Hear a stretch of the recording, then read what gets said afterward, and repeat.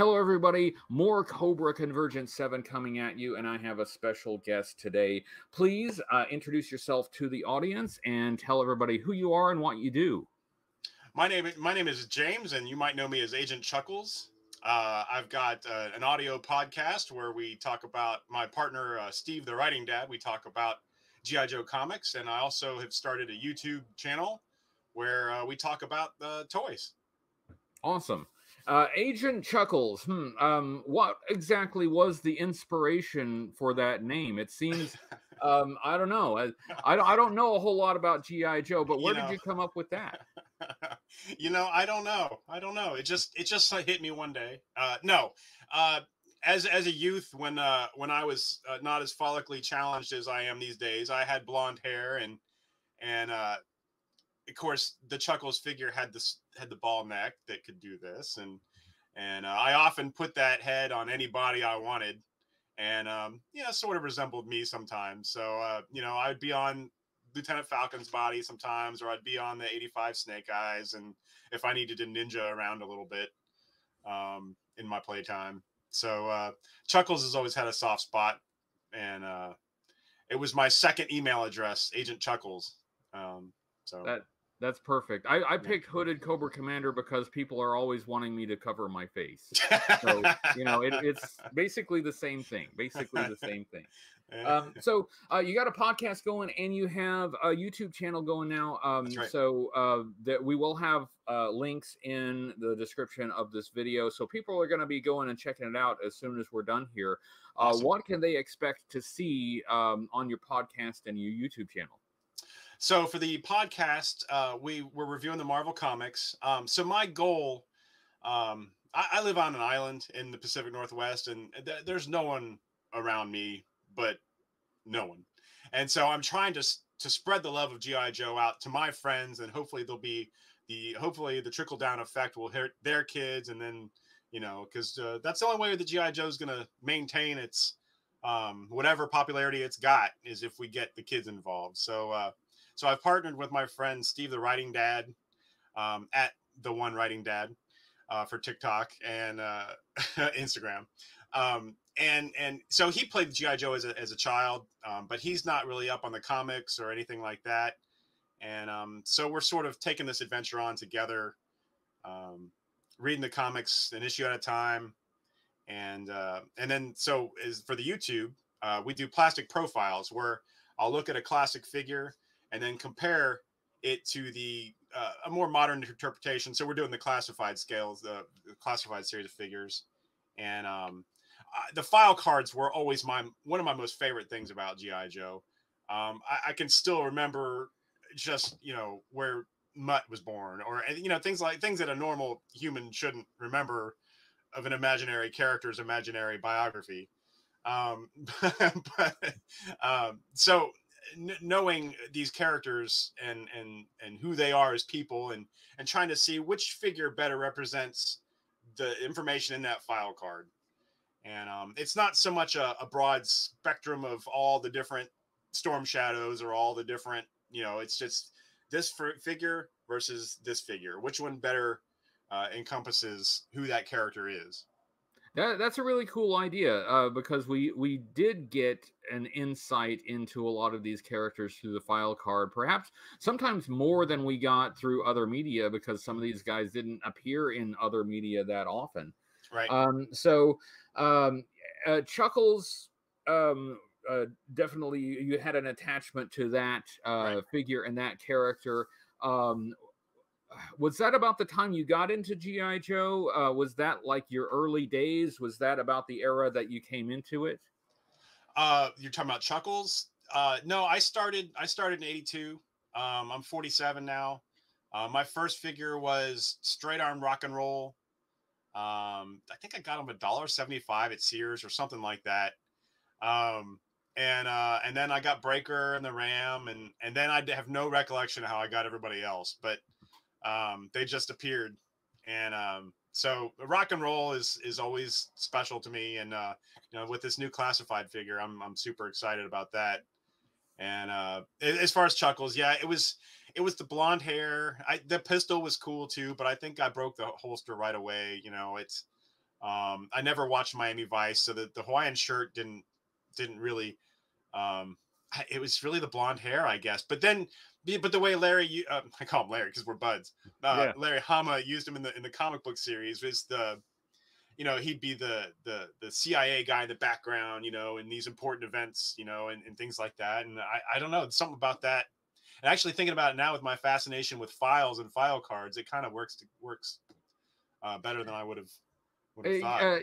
You talked about the comic book, and that's really where we have Chuckles represented because let's see, he was in that movie in Yeah, '87, and yeah. he had no lines. A movie No. where Don Johnson did a voice in the movie, but not that guy. He's not going to be the guy in the Hawaiian shirt. Yeah, no, No, forget okay. that.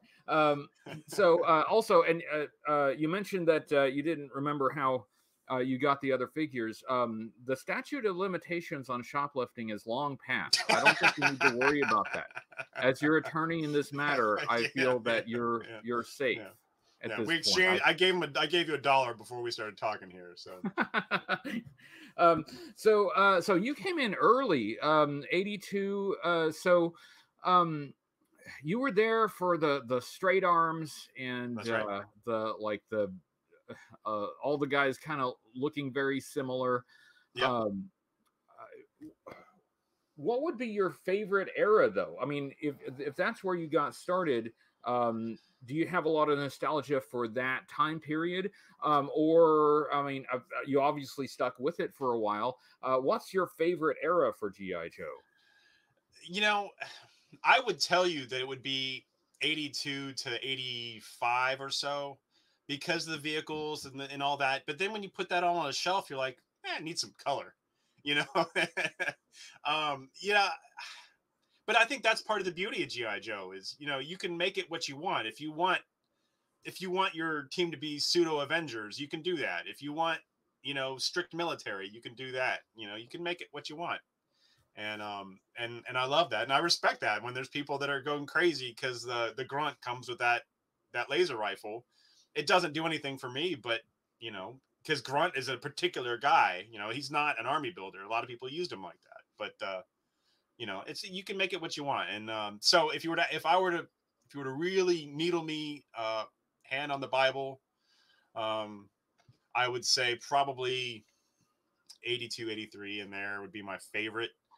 Just my dad was actually both my mother and father were in the military. And so I have a strong attachment to the real traditional military looking gear and vehicles and figures.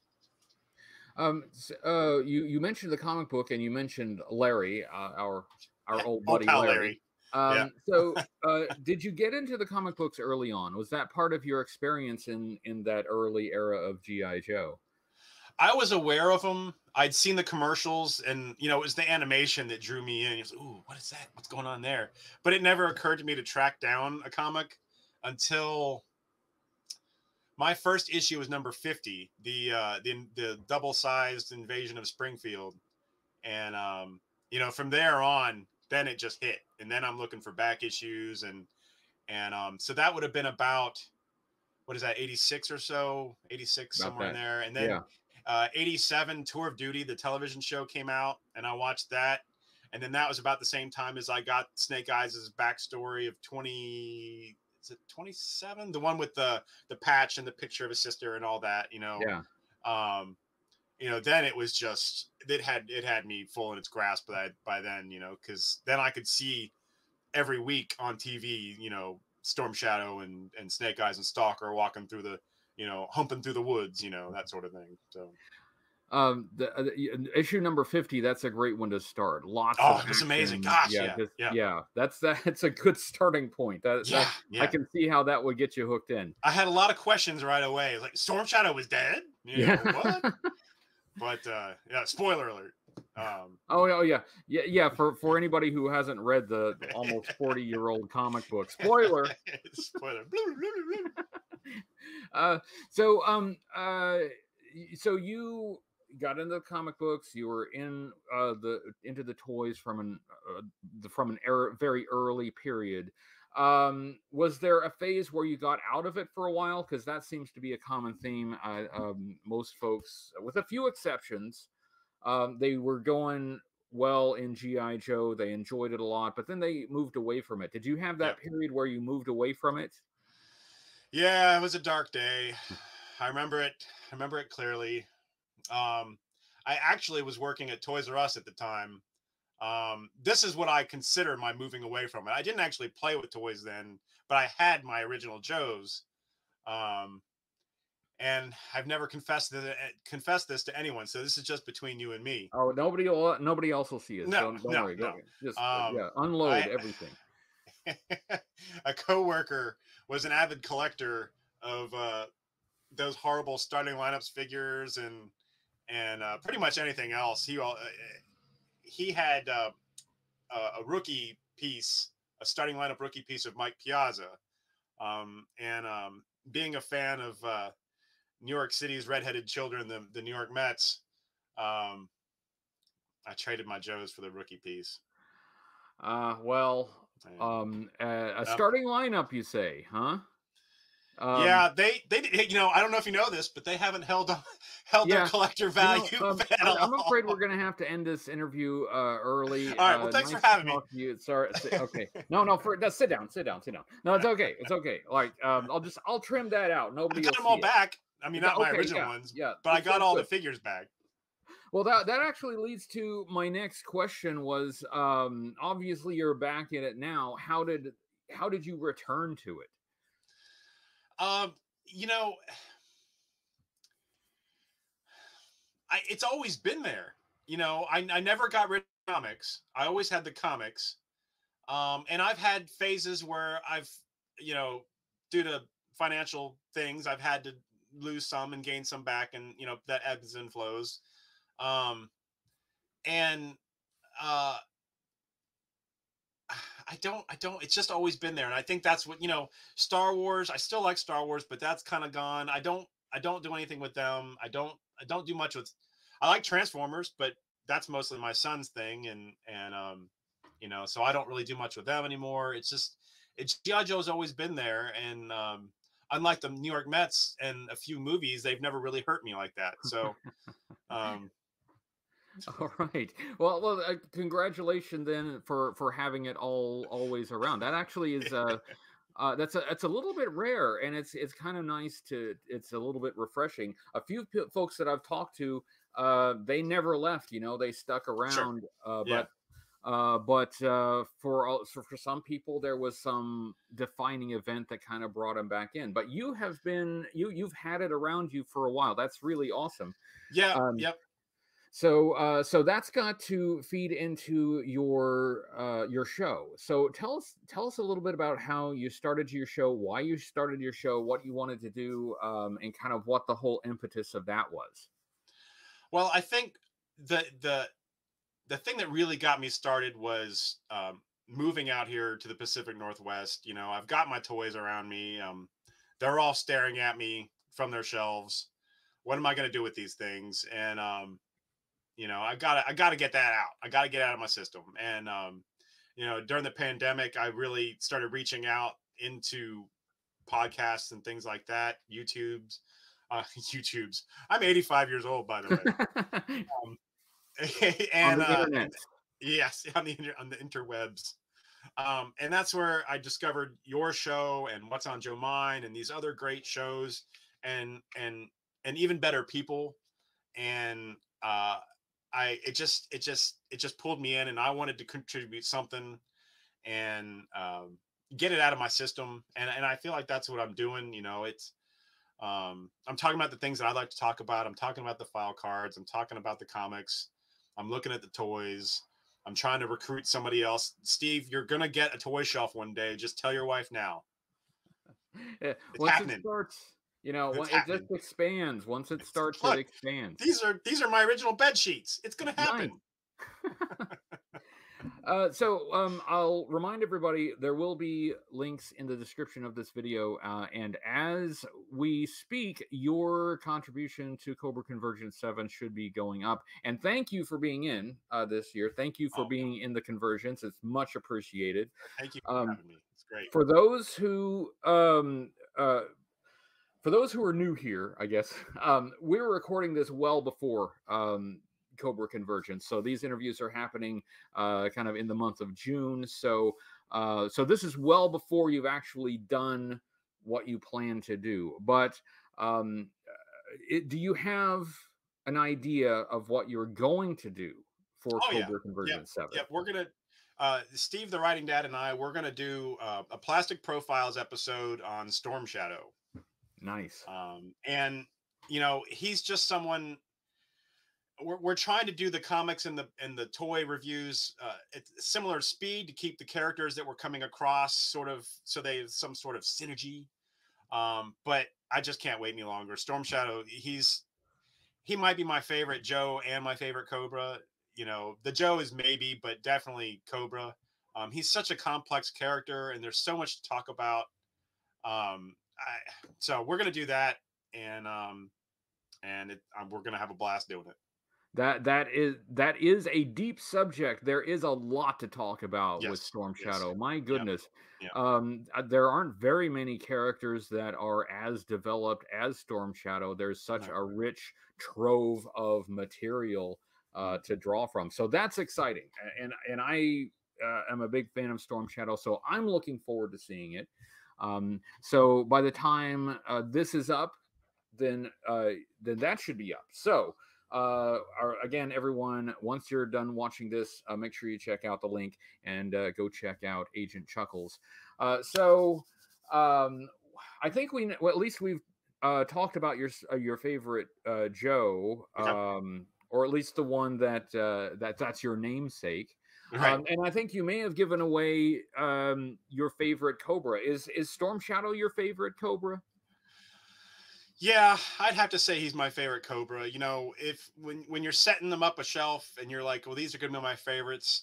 He's always the first one I grab. It's you know I could have a shelf of just Storm Shadow and then Snake Eyes, and you've got, well, Stalker's got to go with him, and then because he goes with both of them. It's just he's the sort of the linchpin that holds that all together in my mind. So. Yeah, Stalker kind of brought everything together into from the Vietnam, friendship, comradeship into GI Joe. Yeah, Stalker is kind of the linchpin. Storm Shadow, though, is vitally important to the lore. Right. Do you have a favorite version of Storm Shadow? Doesn't have to be I vintage, like No, all no, time favorite. I do, and I'm just making sure that I'm thinking of the other ones. Yeah, I really like the classified, but I don't think you can. Spoilers for my show. I don't think you can beat the original '84 Storm Shadow. Especially when he's pearly white. Goodness, it's a thing of beauty, and the bright red Cobra logo there. It's awesome. It's getting harder to find them all Yeah, nice and yeah, white and not yeah, yellowed. But yeah, back on when they were fresh and on the pegs back in 1984, man, that white uniform was striking. yeah. The Cobra emblem on the chest is like it jumps out and says, "Buy me! I'm a Yeah. really cool action figure." Well, when you set him up with his buddies too, you've got blue Cobra Commander, you've got black Destro, black Baroness, blue and red Scrap Iron, and all that. But then that white Storm Shadow, you're like, oof, yeah, That's awesome. That's yeah. awesome. So, yeah, Storm Shadow, incredibly striking figure, an extremely popular character. Was it the figure that drew you to Storm Shadow first, or did you develop that when you were reading the comic book, or kind of got into the character and its history? Well, I like the Storm Shadow figure first, but it's when I went and read the comics and that sort of thing, and that took me back to a whole new appreciation of the figure. I had the figure a couple of years by the time I read that comic, at least, and then I kind of, oh, well, is that? Oh, geez, this guy. Oh, and then I'm like, forget it. He's the goat now. It's. You also mentioned that he could be your favorite Cobra or Joe, because there was it's more arguable for Joe. Definitely yeah. Cobra. More arguable for Joe. Yeah. But no, that's great. So you'll be able to talk in depth about Storm Shadow here for Cobra Convergence, Oh and yeah, I hope everybody goes and checks that out. I will be checking it out great. as soon as it goes up. So I hope everybody after they watch this immediately goes and checks that out. We talked about your favorite Joe, your favorite Cobra, and kind of the origin of GI Joe. But you said that you're comparing them with classified. So you're comparing Sure. contrast the vintage with the most modern version of the character. Right. Um, what's your perspective on where GI Joe is today as far as toys and collectibles? How do you feel about it? Um, I think classifieds really, it's great stuff. I mean, I'd say it's as good as anything out there. The Valaverse has maybe got more realistic weapons and that sort of thing, but and I'm not really trying to drag them into this as far as what GI Joe is. I think that the figures are as good as ever. But you can't. The '80s Joe had just the perfect time and place and every environment for it to just catch fire like it did. They're never gonna. They how's the dragonfly, everybody? We're excited about the HasLab, right? No, but fingers crossed. Yeah. Um, but you know, they're never gonna have all the things they had for these new figures, and I have a 3D printer, so I hope to do some things on my own. Um, but as far as creating play sets and things like that, but they're never going to do all that, and that's a shame. But it's also, gosh, why would they do that? No one's going to have a place to put. We always hear about the flag. No one's going to have a place to put a 30-foot flag. Yeah, we need it. We Um, must have a classified scale flag. Why haven't they done that yet? or get out. Yeah. Um, yeah, it's I'd love to see a Sky Striker, and I've seen them on Facebook groups. People are 3D printing the planes and things like that. But gosh, I don't have room for that. I've got a Mamba. I'm trying to do a video for that, and I don't have a place to put that right now. Where it can be displayed and look awesome. Um, so it's just as far as the states go, it's going to be hard to beat that time period, the '80s, for collecting GI Joe. I'm excited for what the classified series has to hold in the future. The Grunt figure looked amazing, um, and you know, but it's never going to be what it was. Unless they can start getting kids involved, and then who knows. Yeah, I think that is always the key to keeping it going. And you're right, like it hit in the '80s at the perfect time, and in the perfect scale. I mean, in that scale, they were very playable. You got a lot of vehicles, and culturally, that's was just the time to do a military toy Yep. line. Yep. But yeah, getting the next generation in, I think is that's the biggest challenge. I think they have us. Right. They got their hooks in Yeah. already. Yeah. Yeah. Um, but no, but I'm glad to know that you're enjoying what they have out now. So am I. Uh, I guess if you could imagine a direction that GI Joe should go in to maybe get that next generation. Do you have any thoughts or ideas about that? I've thought about that. Um, I really think, you know, cartoons or games. It's got to be one or the other. And I don't know if you start out with something aimed at teenagers, and then the little kids will, glom off that. I don't know how you do it. I think animation definitely. I mean, I liked Resolute, but I know that that's not really a kids thing. Kids. The Renegades was great. It wouldn't be my cup of tea if I had to pick something to just sit and watch, but I enjoyed that it was GI Joe, and it was a story with GI Joe. And certainly if that had been given a couple more seasons, I don't see why that wouldn't have caught on with kids. And then, actually made a wave of toys push to go with that, not just, kind of filtering a figure or two out here or there. I know there were more, but it seemed like it was kind of, it wasn't a whole line, like with Star Wars, the Clone Wars, you got the whole wave for that movie and then the first season of the show. And then, but it didn't really feel like that with the G.I. Joe, with Renegades. Yeah, I think a more concerted effort would be needed to really exploit any popularity that you have through media. I think the closest that Joe has done recently is that they did get figures out for that Snake Eyes movie. Hey, that Yeah. has Yeah. Storm Shadow in it. That Yeah. one that it Loved did him. have Storm Shadow. Loved Storm Uh, Shadow. yeah. So, but yeah, some coordination and hopefully that'll happen. It does Yeah. seem like they are trying. Right. They may Right. not be landing everything right now, but it does seem Yeah. like they are trying. So hopefully something Yeah. will hit. That would be Yep. fantastic. That would be. Snake Eyes didn't hit, but Well, something's got to hit. It had Storm Shadow in it. Let's it did. focus It on did. He that. was the hero in the movie. I don't That's right. understand. That's right. So, do you have any special plans for your channel? I know that everybody's going to go check it out right after watching this interview. Check out your Cobra Convergence 7 contribution.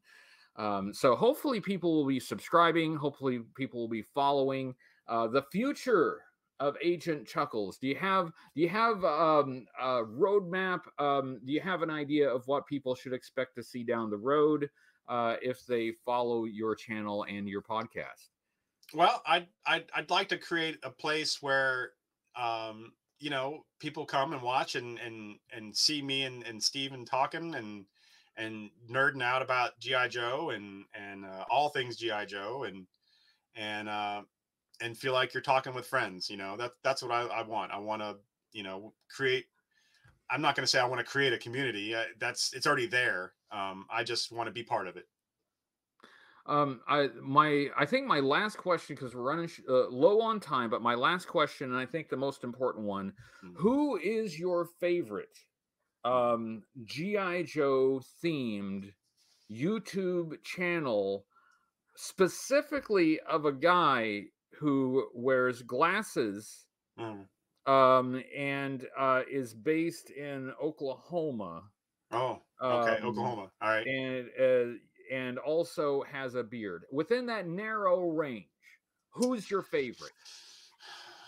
Wow, there's just so many in that Oklahoma region that meet those parameters. But I'm gonna have to say Hooded Cobra Commander 788.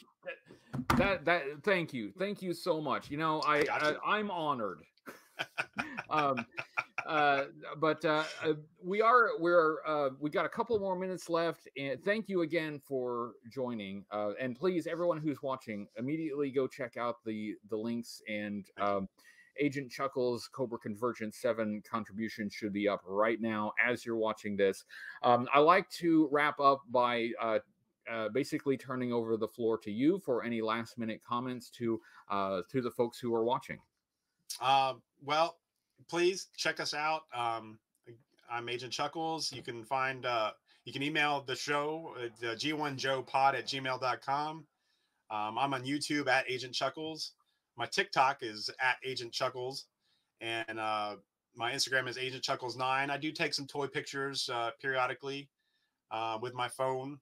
And I'm starting to branch out into editing with my phone. Everything's on my phone, so you can expect phone quality. But yeah, and then Steven the Writing Dad at the One Writing Dad. He's my partner in this adventure, and yeah, we're just trying to have a good time talking about GI Joe comics and the toys. That's fantastic. Thank you again for being here. Thank you again for being in Cobra Convergence 7. I'm very excited to see what you've got coming up, and I will be watching it, and hopefully everyone else will be watching it too. So that will wrap it up. Thanks again for being here, and everybody go check out Agent Chuckles right now. So thanks. Should we do it? Should we do a Cobra? Not everybody does a Cobra at the. I'll do a Cobra. Yeah, okay. I'll do a countdown from 3, okay? Okay. 3, 2, 1. Cobra! Cobra! All right. Thanks, and see everybody soon. Bye bye.